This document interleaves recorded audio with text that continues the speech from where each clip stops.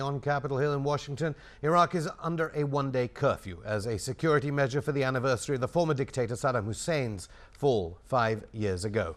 Cars and motorcycles will not be allowed to come out until midnight. On April the 9th, 2003, a rope was placed around the neck of a giant statue of Saddam in central Baghdad Square, Firdos Square. The statue was pulled down as an act that seemed to symbolize the fall of Saddam's regime. And 5 years after the US occupation, hundreds of thousands of Iraqis have been killed and millions displaced. Well, Amanda Lindhout, Press TV's correspondent in Baghdad, joins me on the phone. Was the US flag that American troops covered the statue with a sign of things to come in Baghdad, looking back? Well, unfortunately, it certainly was a sign of things to come, wasn't it? But here we are 5 years after the infamous fall of Saddam's statue in Paradise Square, and the Americans continue to have an open-ended presence here inside Iraq. Petraeus' speech yesterday is worrisome here to Iraqi citizens. He's refusing to lay down a timetable for the withdrawal of U.S. troops in Iraq, and an open-ended presence of the troops here is quickly promoting anti-American resentment inside Iraq. Like, Iraqis are simply asking for a timetable. They want to know at what point will their country be handed back to them. And this request, as we saw yesterday when Petraeus was speaking in Washington, just continues to elude them. As Iraqis feel, the open-ended presence here will never promote national reconciliation within Iraq's own fractured government. Press TV viewers are watching archive footage there from half a decade ago. How many American flags do you see flying in Iraq nowadays? Well, at this point, I think whether or not America wants to admit it, there's painfully little support for American troops inside Iraq. From the Iraqi people, as we know, there's a staggering 70% of citizens who want the U.S. to pull out immediately of Iraq. There's certainly no American flags hanging in the squares today.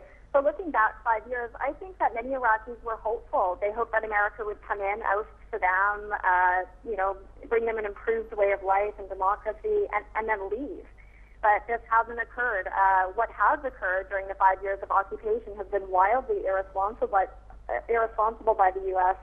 I mean, the Iraqi people have literally watched their country taken over and have had to endure the deaths of 1.2 million residents as a result of this imposed war. It's no secret in Iraq that residents, by all means, are now treated as second-class citizens in their own country. Let's look at a recent situation here regarding Blackwater. This is a good example of this. Blackwater has just renewed another one-year contract inside Iraq after infamous incidents like last September, where they were responsible for killing 17 Iraqis in unprovoked attacks. Even Prime Minister Nouri al-Maliki seemed to be outraged about the renewal of the Blackwater contract. Firdos Square was pretty crowded 5 years ago. What's it like now, and are there Blackwater mercenaries guarding it? Well, there certainly are Blackwaters everywhere inside Baghdad, and unfortunately we're not hearing about it enough in the Western media. Despite what Maliki is saying is outraged at this, Iraqi residents feel that the Iraqi government had power to stop this.